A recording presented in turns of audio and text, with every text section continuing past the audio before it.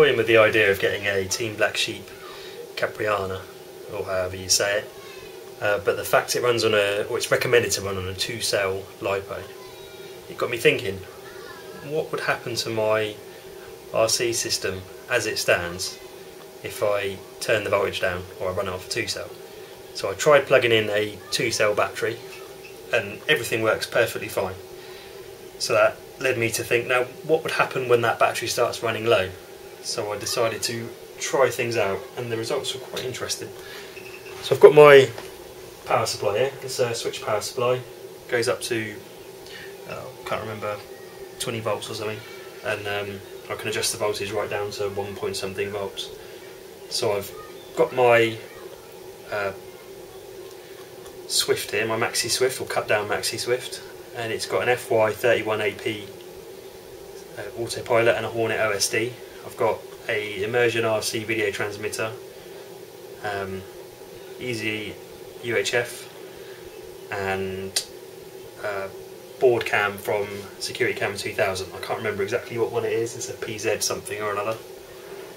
And I've got a Boss Cam HD19 recorder. So we'll power that up as well actually.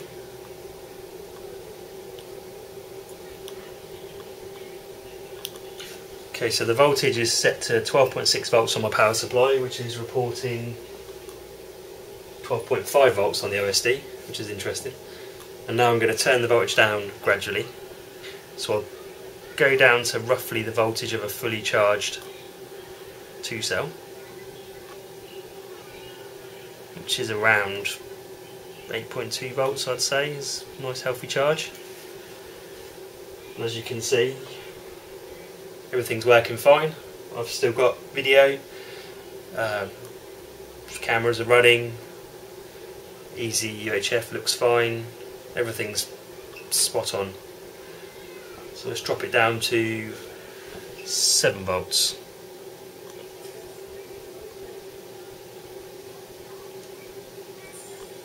So this is the voltage of a very low 2-cell battery. Now you can see my video feed is going a bit grainy and quite dark. In fact, it looks awful. So I go back up another little bit.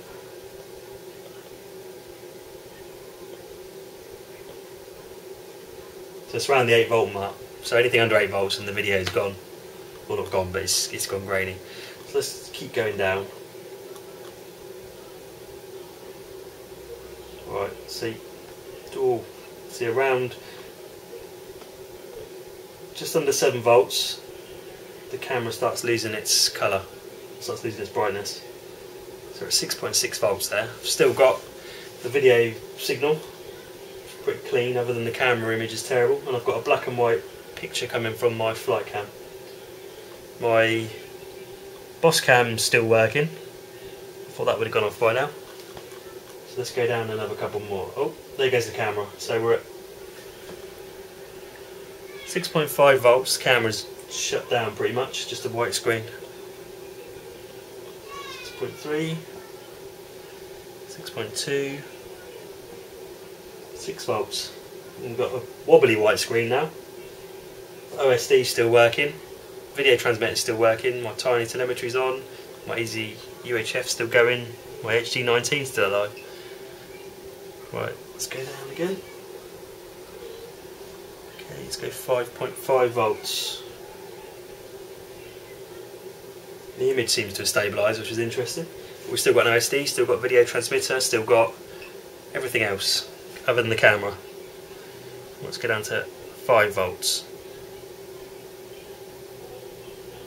So we're at 5 volts now. Camera's completely gone. Still got an OSD though, which is interesting. 5 volts or 4.9 to 5 volts on the OSD. Still got video transmitter. Still got easy UHF. Still got tiny telemetry. Right, let's go down to 4.5. Oh, there we go. What are we at? 4.7. My easy UHF's flashing. My tiny telemetry's going mad. Still got a video, but the OSD's gone. Let's go a bit more. There we go. Video transmitter's gone. At 4.6 volts.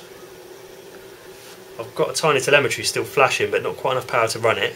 My video transmitter looks like it's on, but it's obviously not transmitting.